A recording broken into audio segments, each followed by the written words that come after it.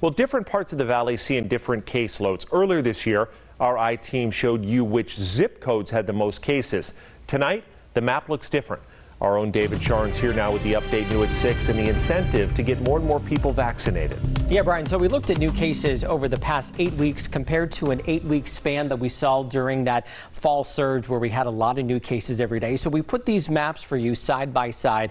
And by the way, we did put all of this on 8newsnow.com right now, also inside our app, so you can search your zip code. But this is pretty much what we're seeing right now. I want to point out that the red means more cases. And you see here back in October, in November, we're seeing a lot here in the Northeast Valley.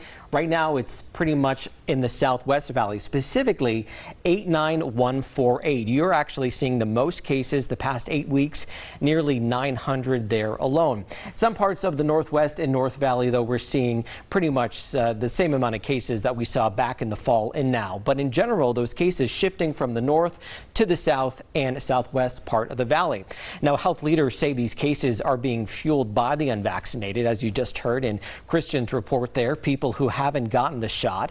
And now there is a plan to incentivize you to get one if you haven't, and you'd get $100. Commissioner Tick Sagerblum says the county could budget $10 million from the hundreds of millions it got from federal coronavirus relief.